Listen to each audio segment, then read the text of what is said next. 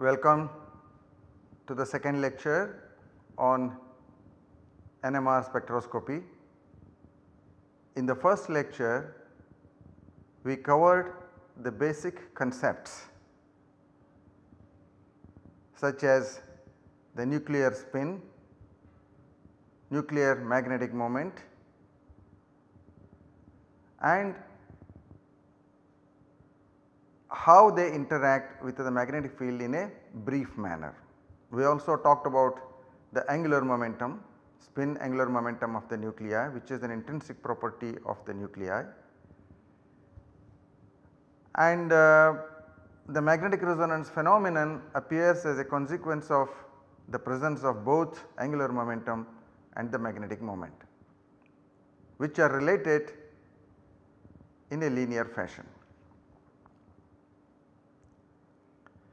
We may be repeating a little bit of what we said last time for sake of continuity. We said the nuclear angular momentum is quantized, so which means it has specific values which are determined by the nuclear spin quantum number I, which is also called just the nuclear spin, and the z component of the angular momentum is also quantized. This is by choice. It could have been x or the y, but one has chosen to take it as a z magnetization which is quantized.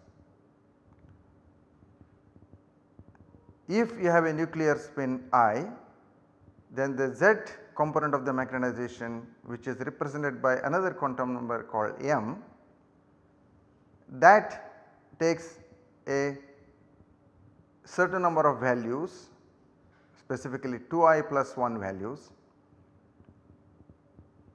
It starts from minus I to plus I with integral increments. I can have a value 0, half integrals or integrals. This depends on the nuclear spin. For most of chemistry and biology applications, we will be dealing with spins which have I is equal to half. These are like proton, carbon 13, nitrogen 15, phosphorus 31 and so on.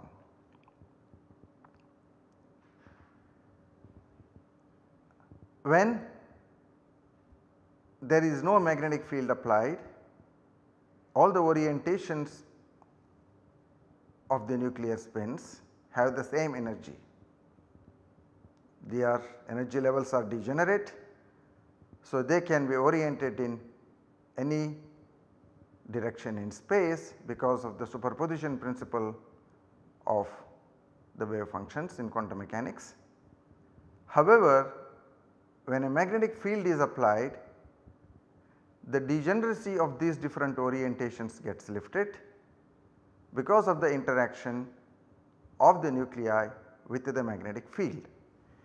This is explicitly given by this equation here. The interaction energy is given by minus mu dot h naught, where mu is the magnetic moment and h naught is the field applied. For a spin half, there are two orientations as I indicated to you.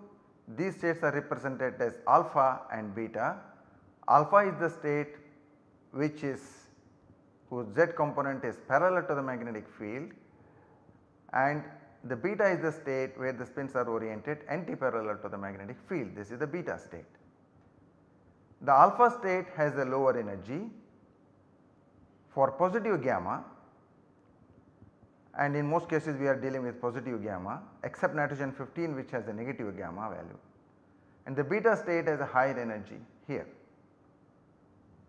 The spins will get distributed between these two energy levels, and this is determined by the Boltzmann statistics. Now, what is Boltzmann statistics? Typically, if you consider a state I, if there are many states, if you consider a state I represented by this index I, the probability that the nuclear spin is in that state is given by this expression exponential minus Ei by kT, where k is the Boltzmann constant and T is the temperature, and Z is a function called as the partition function. Z is defined in this manner, which is the summation of this sort of terms Ej by kT, where J is an index which runs over all the states, all the 2i plus 1 states. Now, the magnetic moments are generally so small for nuclei that these energies are extremely small. The interaction energy is quite small compared to the value of kT. So, therefore, in this expansion which goes up to infinity, these higher order terms do not contribute much at all. So, typically one can neglect these higher order terms, and that is called as the high temperature approximation. Ej by kT is far less than 1, and therefore you can neglect the higher order terms in this expansion for Z. So, what happens then? So, the Pi, the probability that the spin is in the I state, which has energy Ai, is given by 1 minus Ei by kT divided by the summation 1 minus Ej by kT. Now, in the denominator, this Ej by kT is still very small compared to 1. Therefore, I can further neglect this term in the denominator, and then I will get Pi is equal to 1 minus Ei by kT divided by summation j 1. So, what does that mean? This is simply equal to the number of states in your system. For a spin half, there are only 2 states as we mentioned, which we represent as alpha and beta. So, if I put these energy terms explicitly, the probability for the alpha state is given by 1 plus mu h naught by kT divided by 2, and P beta is 1 minus mu h naught by kT divided by 2. This is the interaction energy, okay, for the alpha state, and this is for the beta state. This is typically true for protons, carbon 13s, okay, and nitrogen 15 it will be the other way around, because the gamma is negative for nitrogen 15.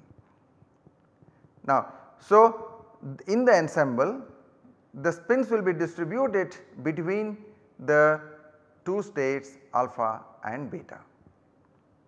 Now, look at this.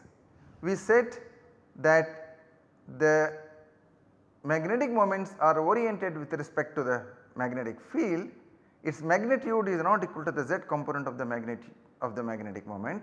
Therefore, you also said there is an angle between the magnetic moment orientation and the z field, and therefore the ensemble spins are distributed in a cone here. All the alpha spins are oriented in the surface of the cone here, and likewise the beta spins are oriented at different points in the cone here.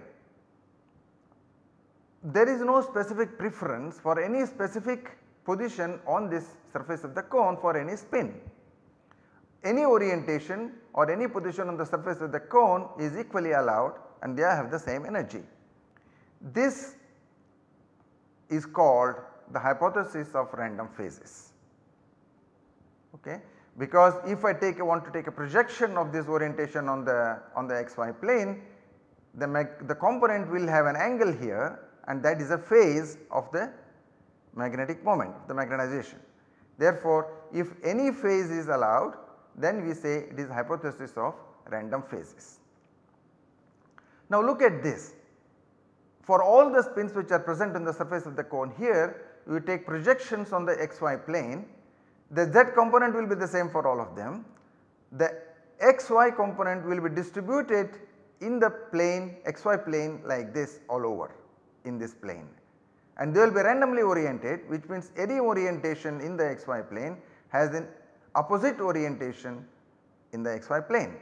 Therefore, those magnetization components will cancel out. This happens for both to the alpha state as well as for the beta state. Whereas the z component will all co-add, they will add here and they will also add here. But since the population in the beta state is lower than the population in the alpha state, there will be no complete cancellation of these two opposite orientations along the z axis. Therefore, there will be a net magnetic moment which is given by m naught, and that stays along the positive z axis, which is the direction of the magnetic field. So, I represent this as m naught is equal to p alpha minus p beta times mu, which is the magnetic moment, and is also you have to multiply by f number n, which is the total number of spins in the ensemble. So, this represents the total magnetization. If we do not have this, then we have what is called as the mean magnetic moment of the nuclear spin system. Okay. Now, how does the resonance absorption of energy happen? Let us look at it in the classical way. When we apply a radio frequency now, we apply the radio frequency which is given by 2h1 cosine omega t. h1 is the amplitude of the radio frequency and omega naught is the frequency of the radio frequency, and this is represented by 2h1 cosine omega t. Therefore, this is an oscillating wave as indicated by this, and this is applied in the transverse plane. And when there is an interaction between the RF and the magnetic moment, there will be absorption of energy. When the absorption of energy happens, what should happen? There should be redistribution of the spins between the alpha and the beta states, which means there will be some transitions which will happen from the alpha state to the beta state. It will be flipping of the magnetic moment from the alpha state to the beta state. It can also happen from the beta state to the alpha state, but the number of spins that will flip from the beta alpha state to the beta state will be more when there is absorption of energy. Okay. That interaction means that because it is flipping from the alpha state to the beta state. It can also happen in the reverse direction, but the total in the net there will be more spins which will be flipping from the alpha state to the beta state, and that amounts to absorption of energy. Let us understand it in a classical sense in a slightly different manner. We said we applied an RF which is represented by the term 2h1 cosine omega t in the xy plane, and assume that it is along the x axis. We put it along the x axis here. Now, we also know that the cosine term can be expanded in this manner.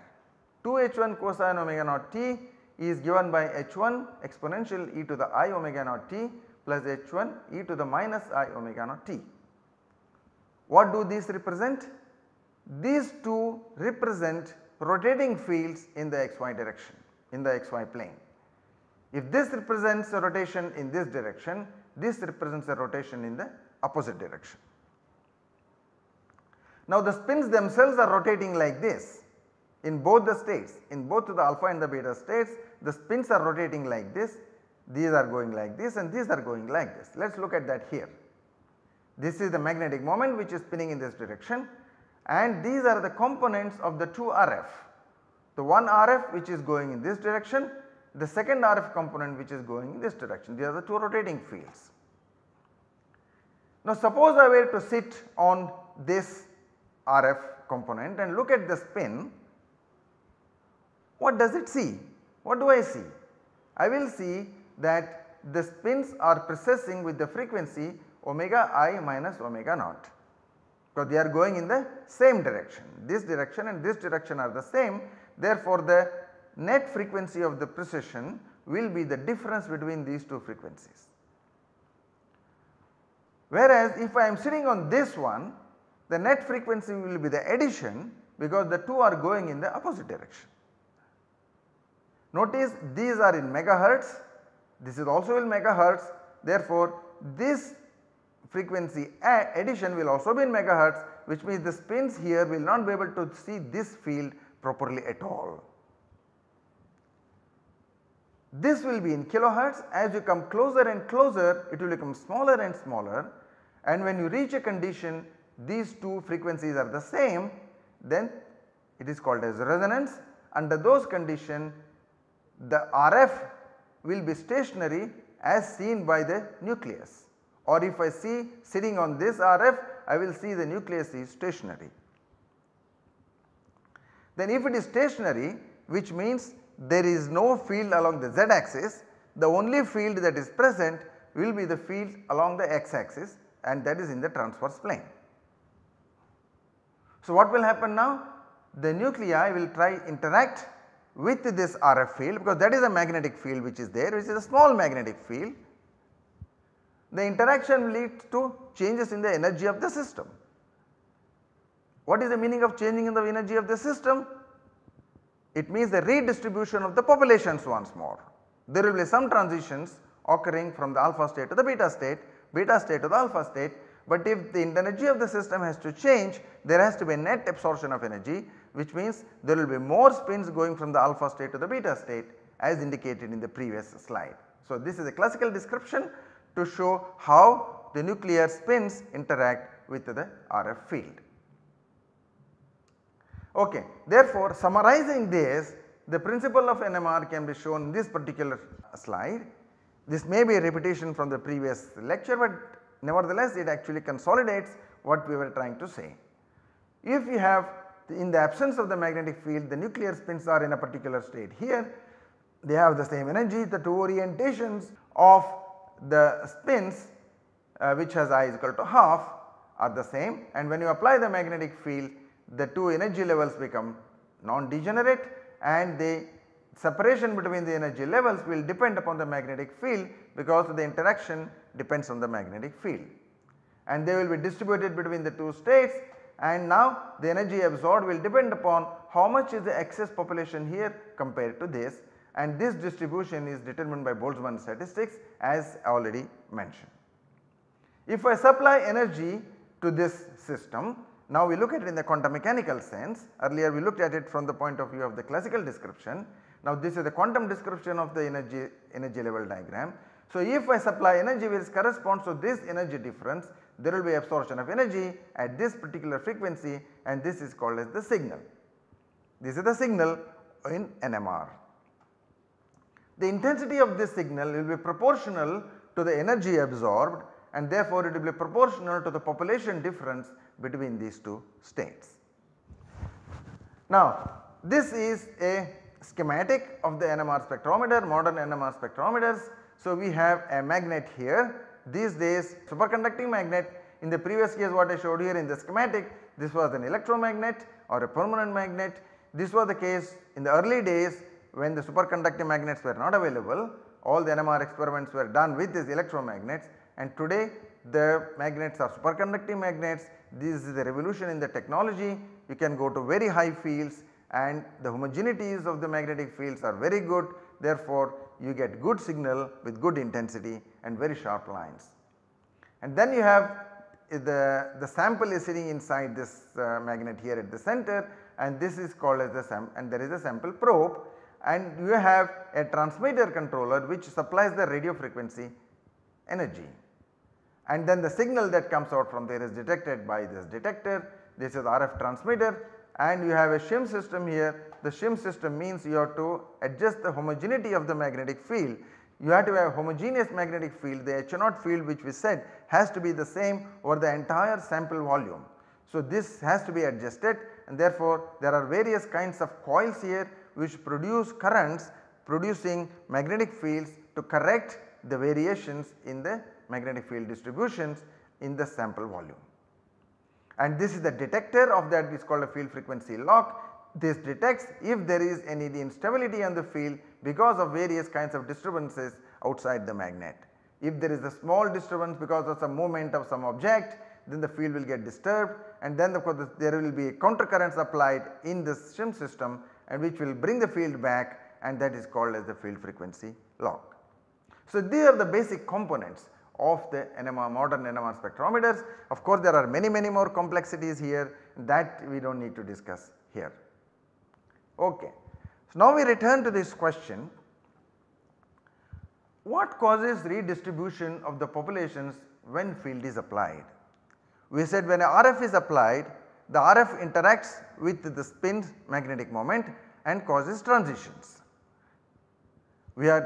Now when we applied a main magnetic field, RF is not applied, how do the transitions occur? How do the populations redistribute themselves between the two fields alpha and the beta? Obviously there must be transitions happening which causes the redistribution of the populations. Let us represent this in the following manner. Let us call this state as alpha state and this is the beta state.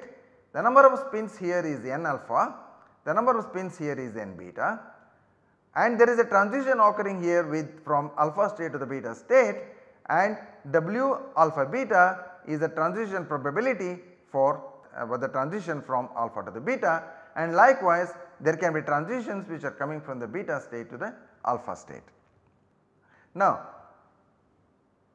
you notice when we go from the equilibrium to the situation when there is redistribution of the populations here. In the absence of the field, the two energy levels were degenerated and that was here, okay, and this was equal. And when the field is applied, the beta states went up here and the alpha states went down here. If there is more population here, there are more spins which have gone down than the number of spins which have gone up. Therefore, the system is actually lost energy, right, because there are more spins which have lost energy, fewer spins have gained energy, which means in the net there is a loss of energy. Where does this energy go? Who takes this energy? Unless there is somebody to take this energy, the process will not happen, and that brings us into the concept of the lattice. There is a lattice in your sample. Everything other than your particular spin system is called the lattice, and lattice has all kinds of energy levels in it. So, every time there is a transition absorption, there is a release of energy from here, the lattice takes up that energy and causes the transition, upward transition here. If there is a downward transition here of the spin system, there will be an upward transition here of the spin system. If there is an upward transition of the spin system here, there is a downward transition of the spin system. Therefore, the spins and the lattice are coupled. There is energy exchange between the spin and the lattice, and which allows the redistribution of the populations in the spin system. Okay. Now, how does this happen? Let us look at this in a little bit more quantitative manner. Dn, and this written, if there is a perturbation of the spin system which the number of spins in the two states are not at equilibrium and they would like to tend to equilibrium through these transitions. So, therefore, one can write here the rate equations for these transitions. If I write n alpha minus n beta is the difference in the population between the two states, then dn by dt, if I call this dn alpha minus dn by dt is equal to this equation here 2 times w beta alpha n beta minus w alpha beta n alpha. This represents the number of transitions coming down, this represents the number of transitions going up, and therefore this variation goes by this rate equation. Now we define here some terms. N is the total number of spins which must be equal to n alpha plus n beta, and these are the populations of the alpha and the beta states any point in time. Therefore, this is obviously time dependent, that is why you have this time dependent equation here, and these are the equilibrium populations of the two states. N alpha naught and n beta naught represent the equilibrium populations of the alpha and the beta states. We write n is equal to n alpha minus n beta, then this equation can be recast in this manner: dn by dt is equal to w beta alpha plus w alpha beta times n naught minus n. This is simple algebra from here. If you recast this, putting in these equations, you will get this equation. The solution of this equation can be obtained readily, and that gives you n minus n naught is equal to n minus n naught at time t is equal to 0 multiplied by exponential minus t by t1. What is t1? We will soon see. Now, if at time t is equal to 0 the system is unmagnetized, then n at time t is equal to 0 is 0, and therefore this equation reduces to n of t is equal to n naught into 1 minus exponential minus t by t1. So, t1 is given by 1 by 2 times tw, 1 by 2 times w, and w is the average transition probability, that is w beta alpha plus w alpha beta divided by 2. Okay.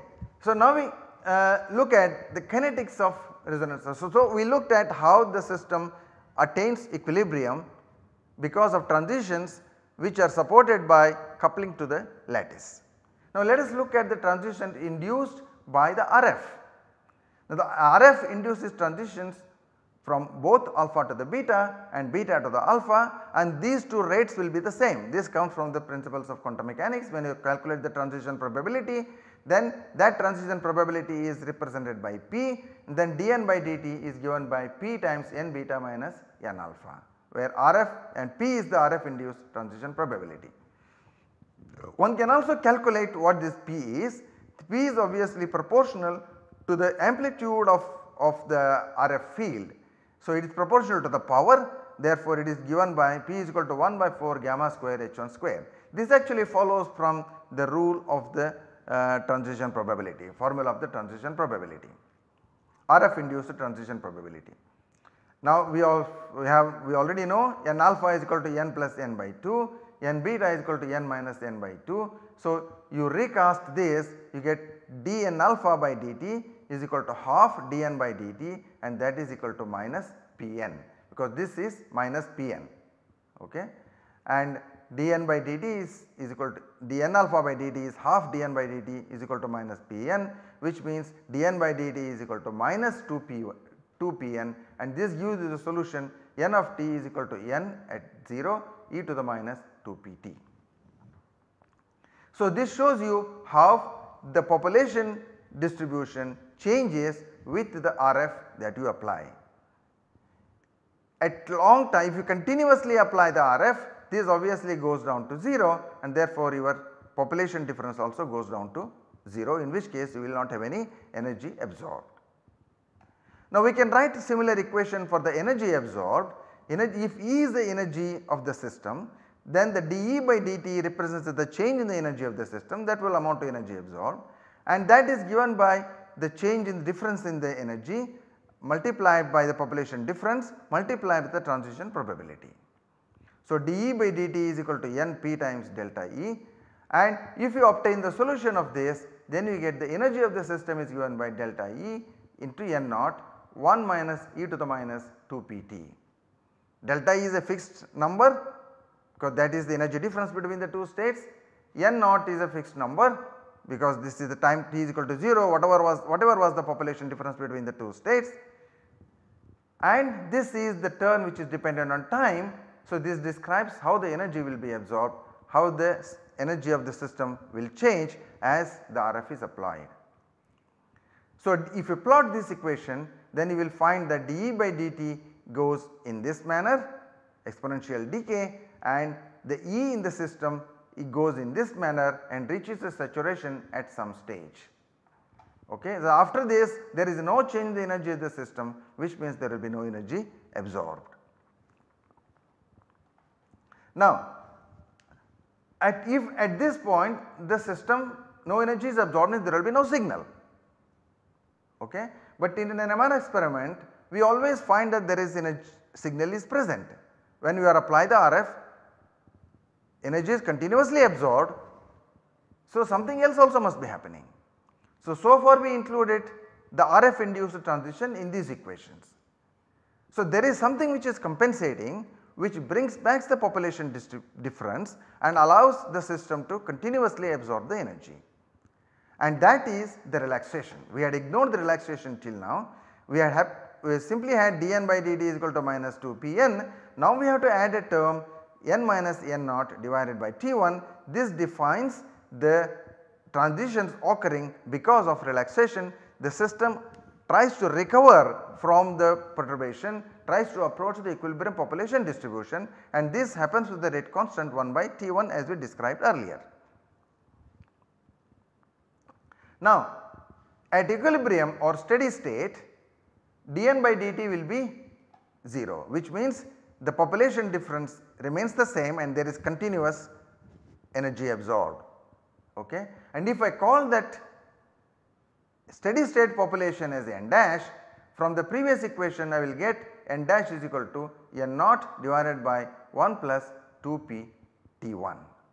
P is the power and T1 is the relaxation time, which is called as the spin lattice relaxation time.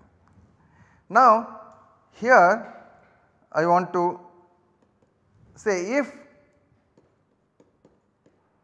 2p T1 is approximately equal to 0, which means I apply a very low power, P is the power, as I mentioned, it is related to the power, then N dash is equal to N naught. In other words, if the power is very low, I reach the equilibrium population very soon. So, it will always remain as though it is at equilibrium, therefore, there will be continuous absorption of energy. If 2p T1 is approximately infinity, which means I apply very high power, which means very high power, then N dash becomes equal to 0.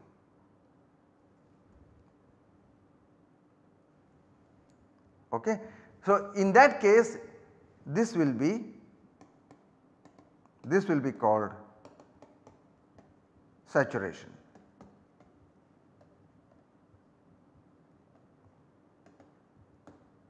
The signal will get saturated, after that you will not be able to observe the signal. Therefore, what one needs to do, we have to apply very low power to be able to observe the signal continuously over a long period of time. In fact, I must tell you a story here that Gorter, who actually did this experiment earlier, he actually lost the Nobel Prize because he missed the signal, because he used a system which had very long T1. The T1 is very long, which means even at a small power P, 2p T1 is very large. So, therefore, immediately he was reaching a condition of saturation, therefore, there was no signal coming. This is unfortunate, he had chosen a sample, therefore, it turns out that the sample choice is also very important.